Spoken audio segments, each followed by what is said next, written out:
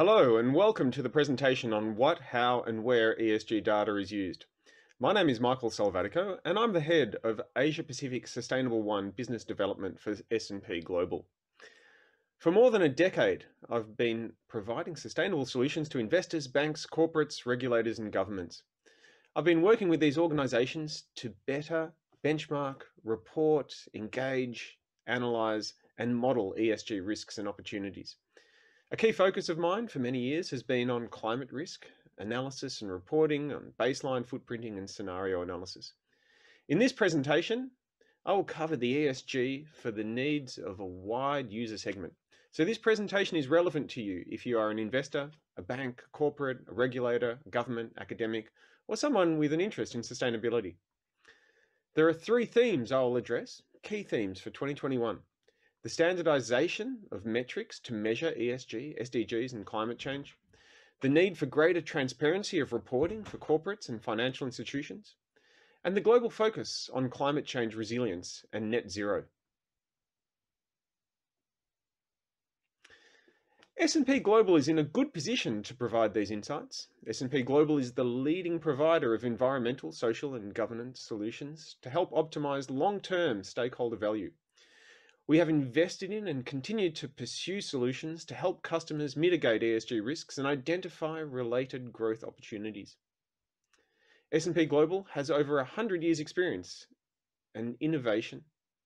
Important for this presentation topic, S&P Global has integrated two of the best known ESG data and analytics providers, Trucost and SAM, into our market-leading family of credit ratings, index provision, commodities pricing, and financial information.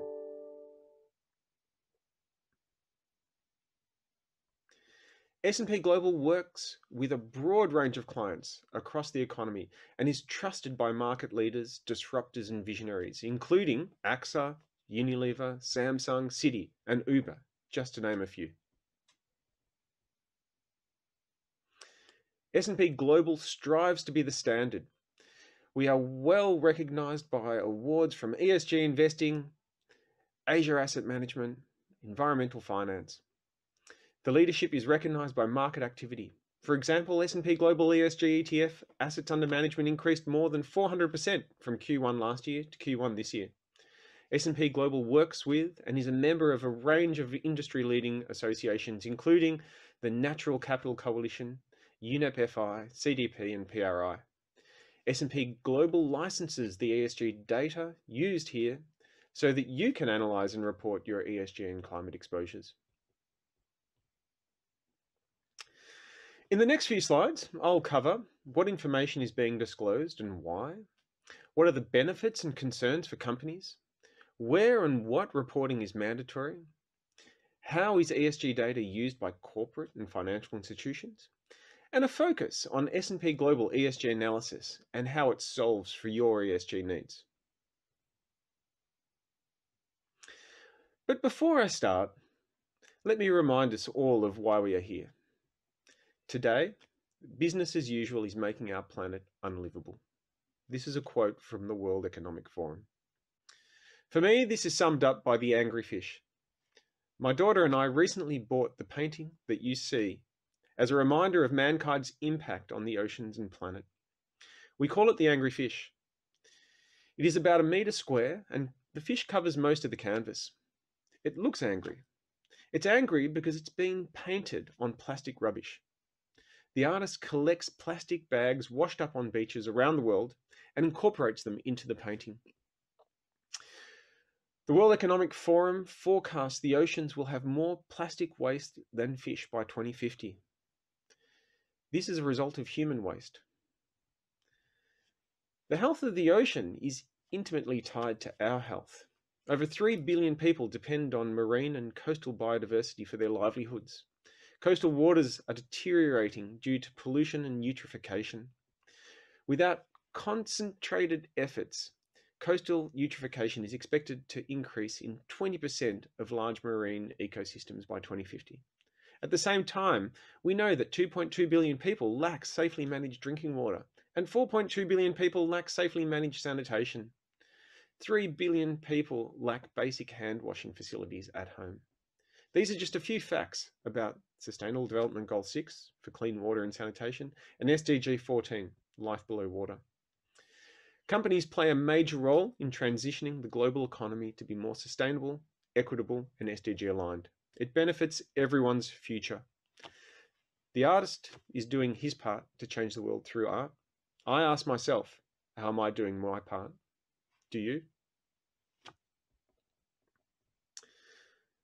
Let's review what is being disclosed and why.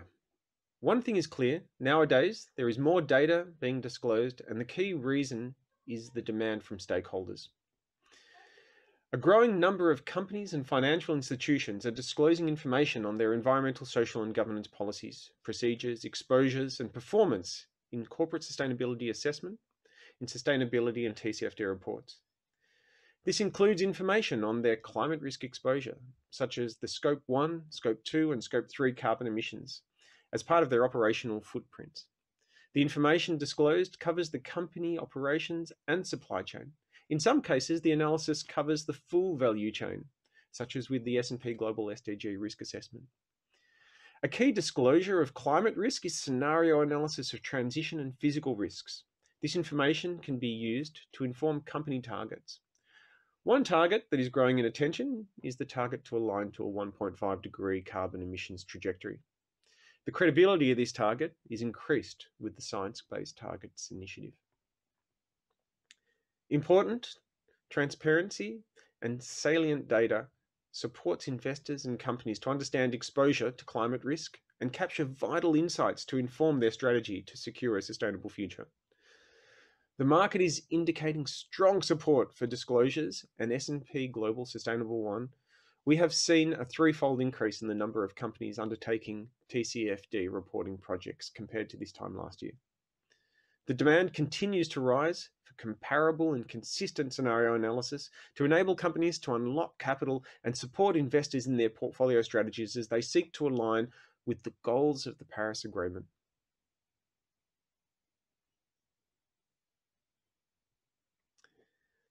Let's consider it from a company perspective, both the benefits and the concerns of disclosing ESG and climate data. To give a balanced view, I'll start with the concerns. The concerns I hear include the risks of sharing competitive or sensitive information, the cost of resources and efforts involved in collecting and reporting on ESG information, and the concerns of publishing weak metrics. These concerns are addressed by the increasing regulation on reporting guidance and the requirements that standardize disclosure and levels which level the playing field. Secondly, if companies do not disclose ESG and climate information, then it is being estimated.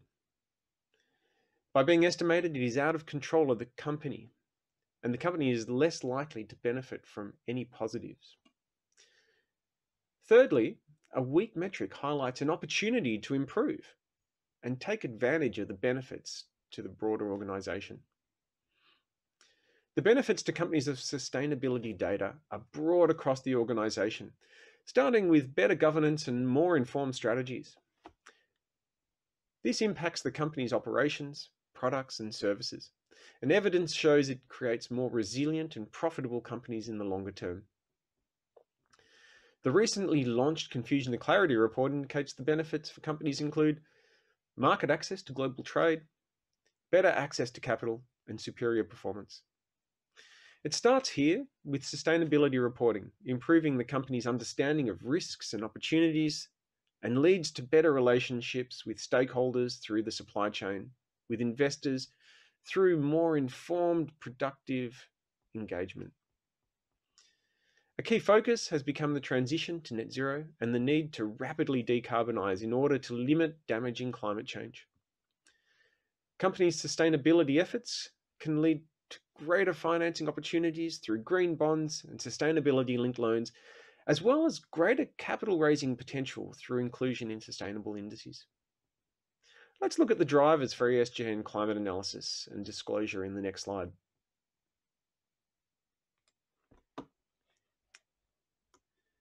In the next few slides, I want to highlight the trend that has seen ESG and climate change become mainstream. I've been asked if this is a bubble and if it will burst. I say no, it's not. Given the weight of progress and the number of initiatives in which I play, I cannot see the trend stopping or the momentum slowing for any continued period of time. My personal view is that we are at a pivotal time in the history of finance, education, and economics. The change is from the ground up. Consumers demanding greater corporate responsibility, and the expectations for how funds are invested and used has taken a sustainable tilt. Surveys show 85% of the general population are interested in sustainable investing, and 86% believe companies embracing ESG practices may potentially be more profitable and may be better longer-term investments. That's more than 4 in every 5 people. The urgency to address climate change has been acknowledged by regulators and exchanges. 50 central banks and supervisors are taking the environment into account, and 17 consider assessing climate risk as a financial risk in stress testing. Australia, China, Singapore, Hong Kong, and New Zealand are some examples of countries where regulators have provided guidance on assessing climate risk where it is material. China and New Zealand have indicated mandatory reporting in the near future. And in Australia, a recent paper released by IGCC and co-authors presents a strong case for mandatory reporting in Australia. The report, Confusion to Clarity, refers specifically to Australian regulators, but the learnings for companies and investors apply to other economies. More than 2,000 governments and businesses appear to have taken the net zero pledge. The United Nations Race to Zero campaign, for example, indicates a coalition of about 1,675 businesses, 85 large investors, and more than 470 cities. This is an incredible number when you consider the concept of net zero is very recent. It demonstrates the recognition of climate emergency. At the end of 2020, the United Nations found that countries representing more than 65% of global emissions and more than 70% of the world economy had committed to net zero, with the US more recently adding its own pledge. The European Union, New Zealand, Japan, and the Republic of Korea, together with more than 110 other countries, have pledged carbon neutrality by 2050. China indicates it will do so by 2060. Stock exchanges have been active in recognizing the importance of ESG and climate change reporting, with 60 exchanges globally providing guidance and 25 exchanges mandating reporting requirements. I was personally present at the Australian Stock Exchange when the 4th edition of the Corporate Governance Principles and Recommendations was launched.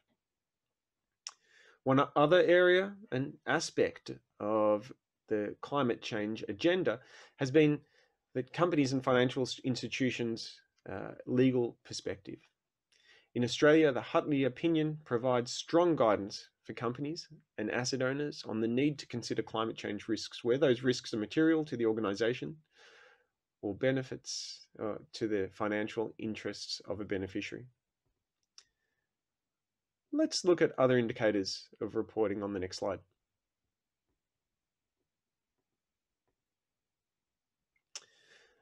Another way to measure the momentum of adoption of ESG and climate change is the commitment to industry bodies and associations such as TCFD, which has grown to more than 2,200 supporters. Asia is well represented at 34% of the supporters, and TCFD represents a framework for climate change risk and opportunities, reporting that includes governance, strategy, risk management, metrics, and targets. TCFD is the framework being referenced in reporting guidance and mandatory reporting requirements. The UNPRI now captures $103 trillion in assets under management by more than 3,600 signatories, and that's increasing. The signatories have adopted the 6 principles to incorporate ESG issues into their investments analysis and policies, to disclose ESG issues, to promote the principles, to work together and report on activities. These are serious commitments to promote ESG outcomes over the long term. Science-based targets is another fast-growing initiative. The science-based targets provide companies with a clearly defined path to reduce emissions in line with the Paris Agreement goals. In my view, science exposed climate change, and so science should be the measure by which companies' efforts to align carbon emissions are assessed. Science-based targets provides assessments, guidelines for companies to set targets that are credible and robust. S&P Global has set science-based targets consistent with reductions required to keep warming to 1.5 degrees. In addition, S&P Global has made commitments to ensure suppliers will have science-based targets by 2025. The Sustainable One analysis of Paris alignment employs the science-based targets recommended approaches of SDA and GIVA to assess the trajectories of companies and financial institutions' portfolios to a 1.5 degree world.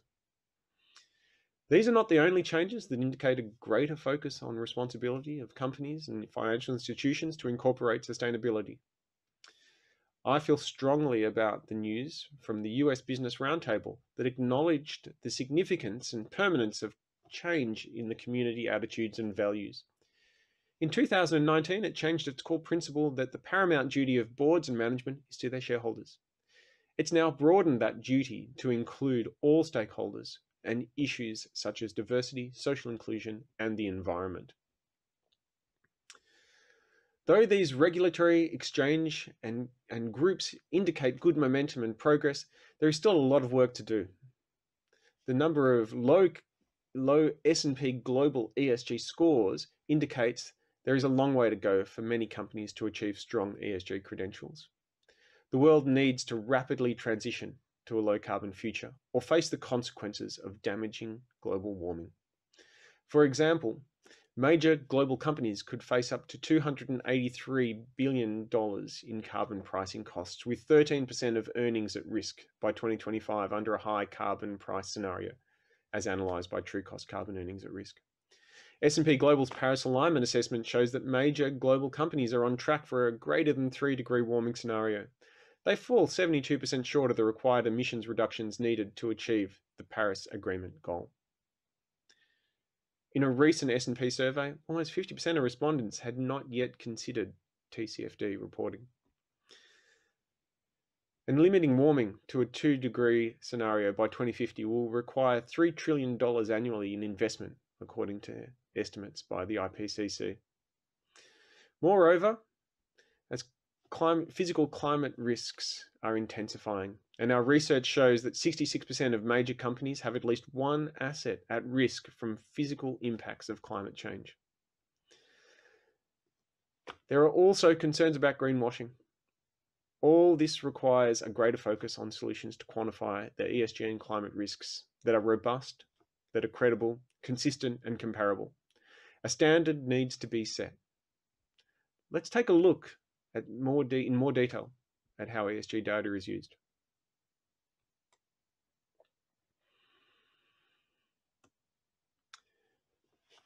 So we've gone through the what is being disclosed, the benefits, and the why. Let's have a look at how ESG data is being used. Whether you're a corporate, an asset manager, an asset owner, a bank, or an insurer, your use case for ESG data is encapsulated by benchmarking, reporting, engagement analysis, and modeling. Let me share some examples. Corporates are collecting, calculating, and analyzing climate risks and opportunities.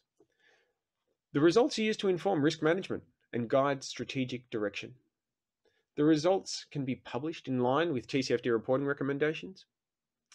Corporates can also collect ESG performance data to set goals and measure progress. Reporting on improving and strong ESG credentials can be used to help attract and retain talent, improve upon health and safety, and provide better products and better services to customers.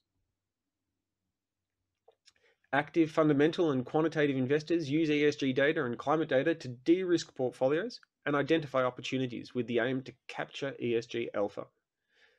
Asset managers and owners use ESG and climate benchmarks like the S&P Global ESG indices, net zero indices, carbon efficient indices, or clean energy indices to capture themes or potentially replace market cap weighted benchmarks. A use case is asset owners' engagement of asset managers or corporates' engagement on ESG and climate change exposure. And where engagement does not succeed, the data may be used to inform proxy voting. Investors report on their portfolio or fund level ESG and climate risk exposures internally and externally. The SFDR assessment of portfolios provides a measure of ESG credentials and addresses greenwashing. At some of my clients, the internal analysis is reviewed at the board level. ESG and climate change data forms one aspect of a manager's assessment of a company, portfolio, and fund. By no means am I recommending it be the only factor. The assessment and valuation of metrics and investment styles, whether that's growth, whether it's quality or yield, remain a measure for investment. And this highlights the benefit of an integrated data platform such as S&P Global CapIQ Pro, which captures both the fundamental data and ESG data in one place. Banks use ESG data to assess their risk management, credit risk assessment, or loan book exposures. Banks incorporating climate risk in lending process either as part of the credit assessment or as a specific product, be that a sustainability linked loan or a green bond, for example. The stress testing of loan books has become a major focus and involves the use of climate change data and scenarios. The assessments are guided by frameworks such as PCAF and NGFS. The second section of this presentation will highlight more details on climate risk assessment, so I won't spend much more time here. Note that the analysis of these carbon emissions and assessment against carbon emissions trajectories forms part of the assessment process for science-based targets and the net zero pathway. You will see on the right a list of S&P Global solutions. These do apply to the data cases here, but rather than review this list on this slide, let's go to the next slide, which has greater detail.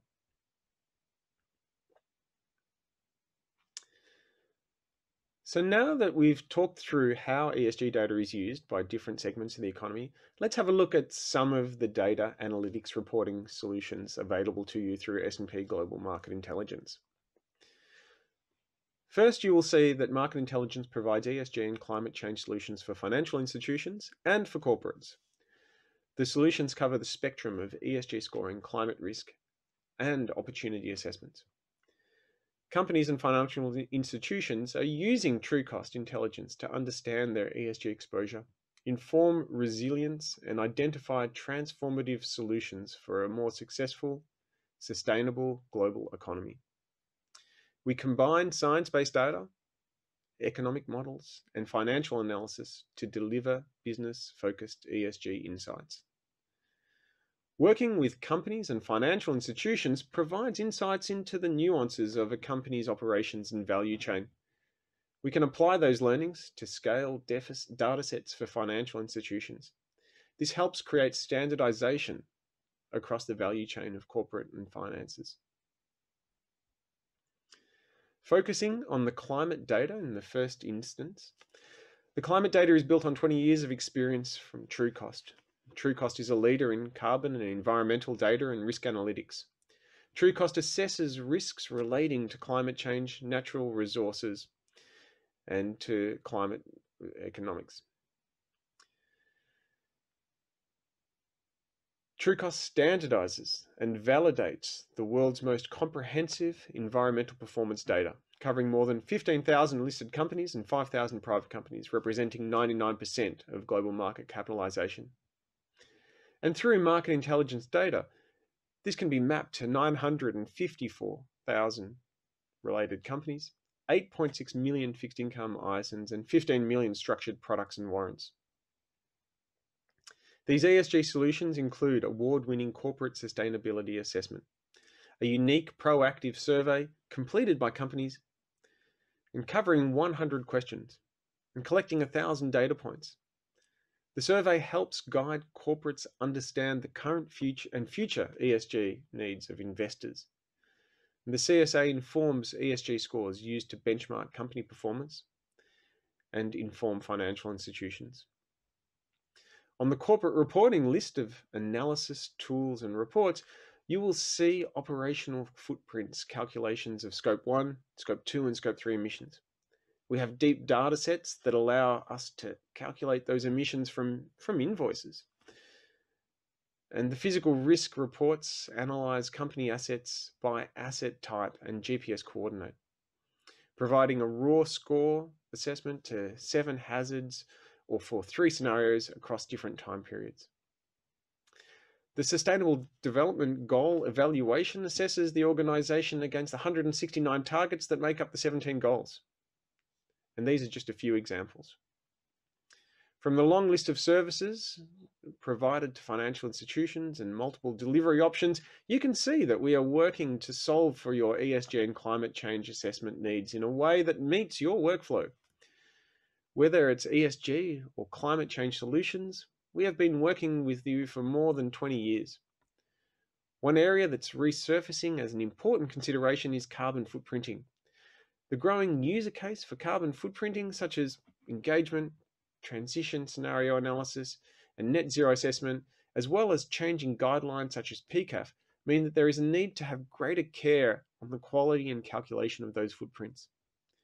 Since publishing the first carbon audit of a portfolio in 2005, we've been pioneers of portfolio environmental analytics and carbon footprinting.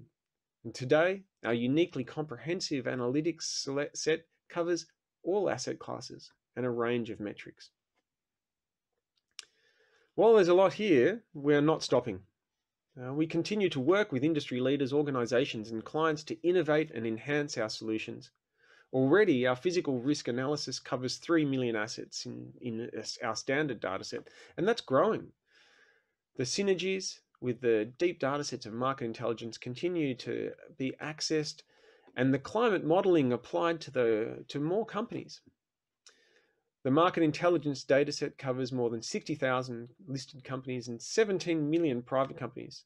So there's huge potential.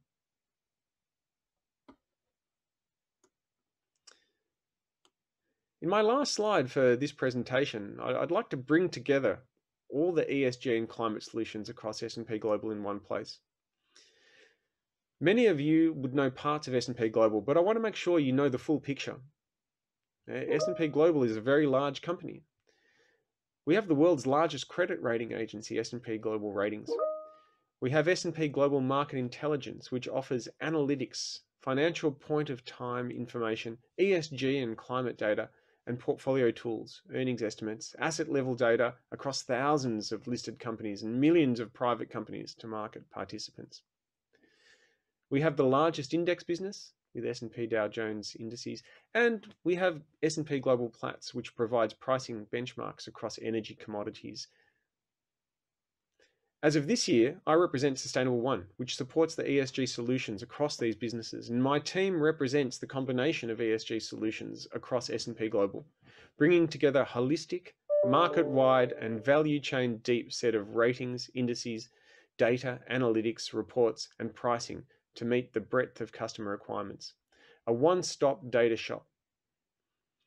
The synergies across these solutions benefits you, whether you are a company, a bank, an investor, a regulator, or an academic. As you look across the solutions from ESG evaluations, ESG scores, ESG indices, and energy transition, I want you to think of your business needs. For instance, if you're a company and you would benefit from energy transition reporting and forecasting from our Platts business, providing pricing and volumes of energy production from fossil fuels and renewables, or the pricing of carbon credits, green hydrogen, zero carbon aluminium as some examples. From there, as a company, you may wish to issue green bonds or use a net benefits report to substantiate the carbon emissions and water savings. Then use a green evaluation to provide a relative green impact score. It can also provide a second opinion for your transaction's alignment with green bond principles or green loan principles. As a company, you may want to have stronger ESG credentials and have your S&P Global calculate your Scope 1, Scope 2, and Scope 3 emissions. Use this in preparation of an ESG disclosure report, and then complete the corporate sustainability assessment, which is used by ratings in ESG evaluation and market intelligence to inform the ESG scores, and index as a factor in the S&P Global ESG indices. If you're an investor, you may use the market intelligence platform to inform your views on ESG through news feeds or the ESG Insider podcast. You can add ESG and climate factors to your financial data in a screen that you export. You can visualize the ESG score trends, carbon emissions, carbon earnings at risk, physical risk, or Paris alignment of a company in your portfolio. Or you could use a net zero index to benchmark your strategy, or have a full TCFD portfolio assessment prepared. And these are in-depth reports that can sometimes be more than 72 pages. If you're a bank, you probably want to understand your loan book climate risks, as these are likely the greatest climate risks. You can use market intelligence data, or you can have a TCFD aligned report prepared for you by Sustainable One team, covering transition and physical risks. As a bank, you may need to include climate risk in risk management and credit risk assessments. S&P Global have a spectrum of climate risk solutions, from ESG scorecards to complete climate credit analytics models. And these are created in partnership with Oliver Wyman. That is a good segue to my colleague's section. Speaking after me is Prerna Divecha, the product specialist for credit risk solutions. So with that, I thank you all very much for your attention and hope you did come away with a greater insight on the standardized approaches, the transparency and criticalness to meet ESG objectives and reduce damaging climate change. I hope that you see a solution for your analysis and reporting needs, and that net zero is a discussion we can help you with. I hope to see you at my next event. Thank you, and over to you, Prerna.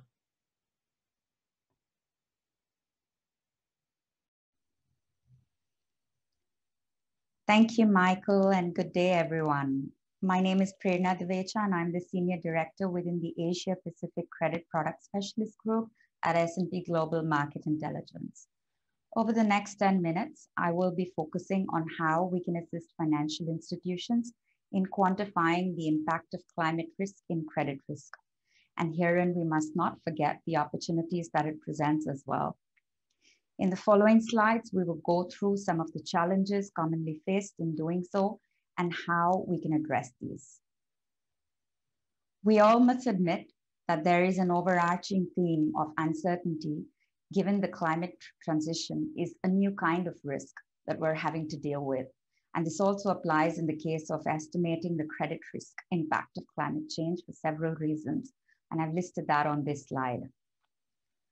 On the data side, companies need granular information on carbon emissions and on the assets geolocation for firms that they're exposed to. Carbon emissions are often not reported in a standardized way or not reported at all, especially for smaller companies. So availability of a large standardized data set can become critical. And it is difficult to then create relevant benchmarks or estimates that can be scaled by company size. With regards to geolocation of assets, one can refer to a large database such as the S&Ps and perform a mapping exercise to identify major climate risks, physical risk events, sometimes multiple with different impacts. The transition to a carbon economy that is low is influenced obviously by carbon tax levels, with differing levels not only by country and industry, but also by the speed of carbon tax evolution over the next 30 years. So essentially, we're talking about very long-term horizons, which much depend beyond conventional stress testing horizons. At the same time, being able to integrate transition risks in short term, as the impact of transition may start to materialize faster than we assume, which then can also require modeling capabilities that support less orderly transitions. And then this is not all, because much depends on how companies will respond to carbon tax hikes. For example, will they maintain BAU, or rather invest into greener technologies and in a sense face higher abatement costs initially, but then assessing bigger growth potential and market share in the future, and thereby paying less carbon taxes in the long run. So assessing these alternate paths for future counterparty behavior and understanding implications on full financial statements in order that we can gain a full 360-degree view will require sound financial assumptions. different impacts on production of goods, elasticity of demand in order to respond to these price changes, assumptions on adaptation versus business as usual, asset stranding, and I can go on. So how can we link credit risk and the opportunities with so many uncertainties? Well, there is no established methodology yet, and especially for transition risk, there is not even a direct way to backtest the results, because after all, this is a transition that we're doing for the first time. So on the next slide, we will touch upon a broad modeling framework that can address this. Here, the good news is that in case there is a scenario-based framework that can become very useful to estimate potential outcomes given the heightened uncertainty and risks. The idea is to start from the current creditworthiness of the company and then assess how this can be impacted by various shocks coming from the transition and physical risk events, and ultimately from the overall macroeconomic considerations as well. In this slide, we shall focus not only on the climate risk related portion, as there are already well-established techniques that link credit or defaults to business and financial risk. Herein instead, we'll focus on the relevant scenario variables, for example, the carbon tax or the temperature pathways, and then establish its impact on intermediate company level drivers such as costs, revenues, capital expenditure, and assets. Or for example, sector-specific drivers such as oil prices, production costs, and then finally translate them into the financial impact that can be used in usual credit risk models.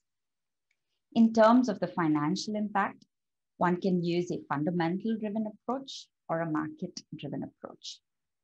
The fundamental analysis looks at conditioning the full financial statements of a company on those drivers.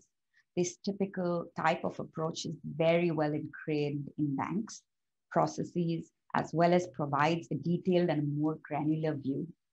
One of the challenges, though, of this approach is that it's not easily applicable to private companies that report only incomplete and often limited set of financials, because there is that need to utilize a lot of assumptions to derive the necessary outcomes, and it's more bottoms up in nature. The second approach, on the other hand, includes a market valuation technique that estimates the future market capitalization of companies based on their future earnings.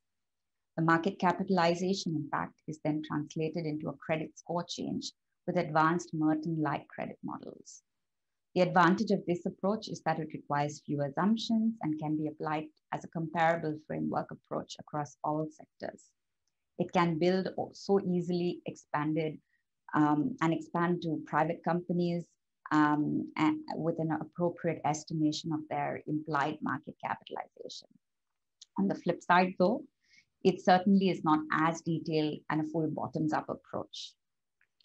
In a sense, both approaches can be used for a variety of complementary use cases. For example, for larger exposures, especially in carbon-emitting intensive sectors, the fundamental approach enables a deep dive analysis on financial impact. On the other hand, for a varied portfolio, including several thousands of exposures, the market valuation approach provides a consistent, quick, and scalable view of the impact.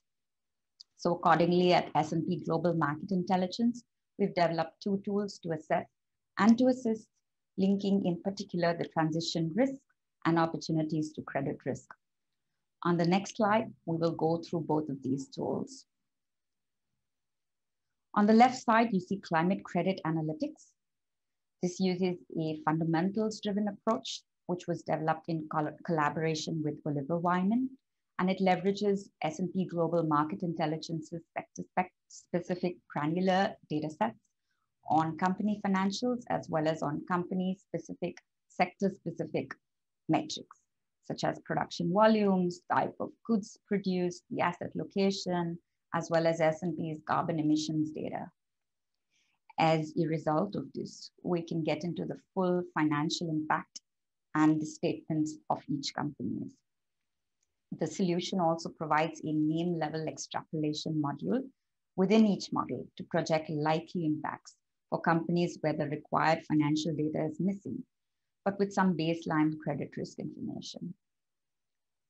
Comprehensive counterparty or portfolio level analysis is possible with this tool via a bottoms-up approach, comprising 6 distinct models that include 5 energy-intensive sectors, such as oil and gas, metals and mining, power generation, automotive, and airlines, plus a generic or a universal model for the remaining sectors.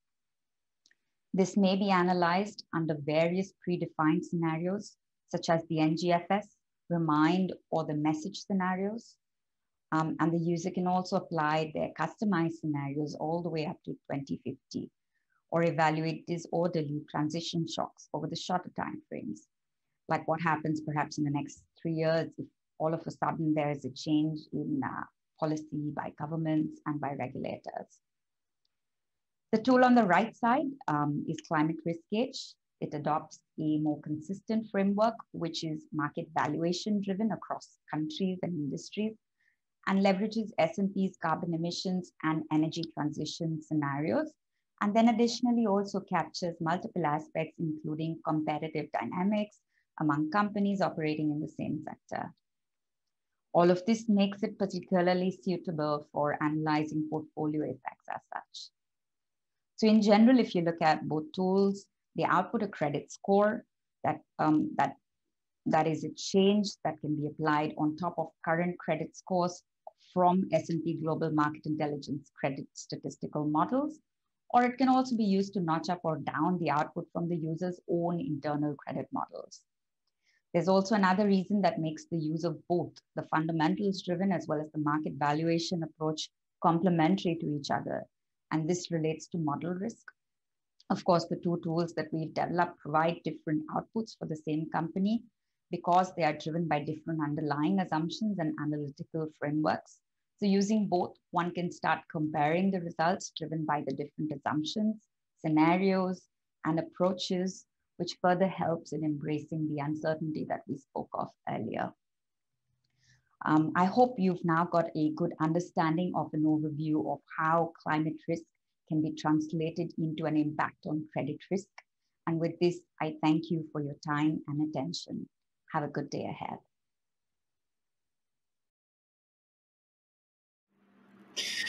Great. Thanks, Prerna, for that presentation on the credit risk assessment side. There's a number of questions. It's great to see the questions coming through. I'm going to answer them quickly. We have 5 minutes for questions. So, how can a regulator benefit from the tools available on S&P?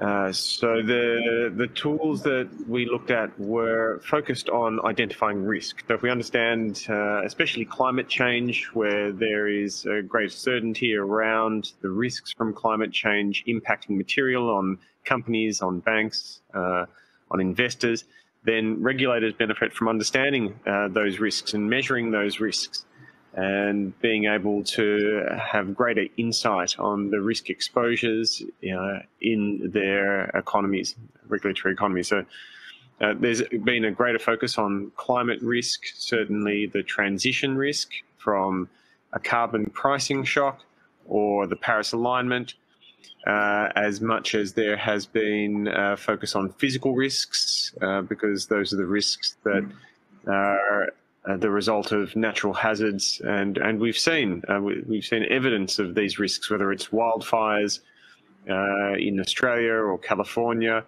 or whether it's heat waves across Europe and across the North Americas, or whether it's floods that we're seeing in Europe at the moment, Germany and Belgium.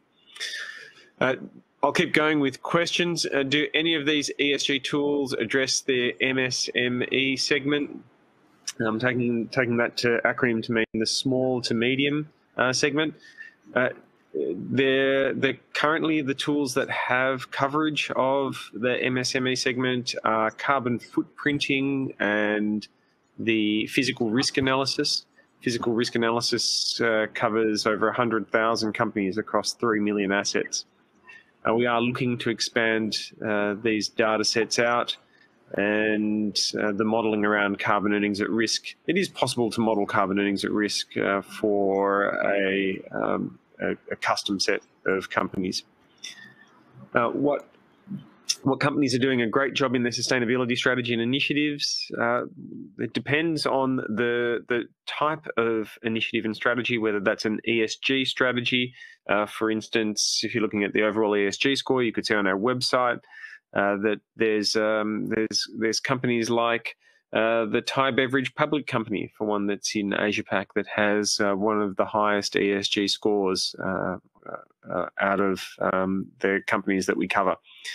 Similarly, if you're looking at TCFD reporting and reporting on scenario analysis, or if you're looking at companies that have greater disclosure across their sustainability strategies through TCFD reporting, something that we see in the S&P TCFD report, for instance. Prerna, there are some questions here for you. I'm happy to pass over to your questions. There's still a few more here for me as well. So, do you have access to the questions in the video and mic? Hi, yes, Michael, I do. Thanks. So yeah, I do see a question on how does climate credit analytics incorporate information on companies' evolving business models and transition. So that's certainly an interesting one. So the tool Climate Credit Analytics will reflect company transition strategies to the extent they're reflected already in the financial statements of the company. So that's one way. Another way is as companies update their strategies over time, the tool will bring in new baseline information that reflects these strategies. And there is also an option in the model itself to designate the company's carbon price in the short-term scenarios. So users with information on the counterparty's internal pricing on carbon could also input that value into climate credit analytics.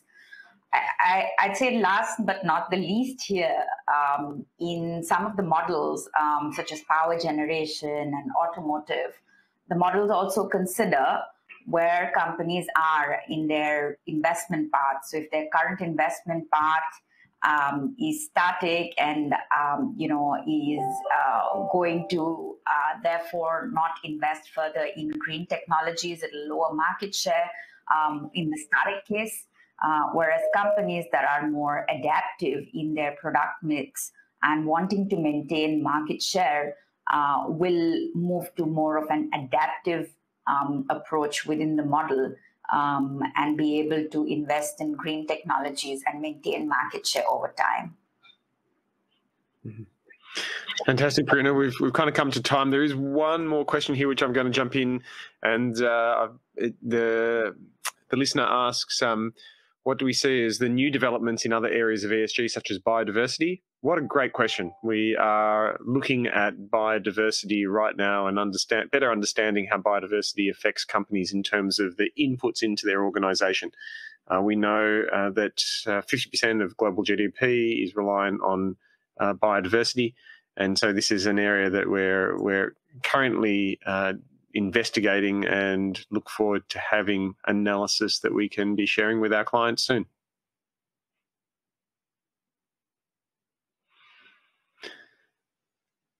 So with that, Prerna, we've hit the hour.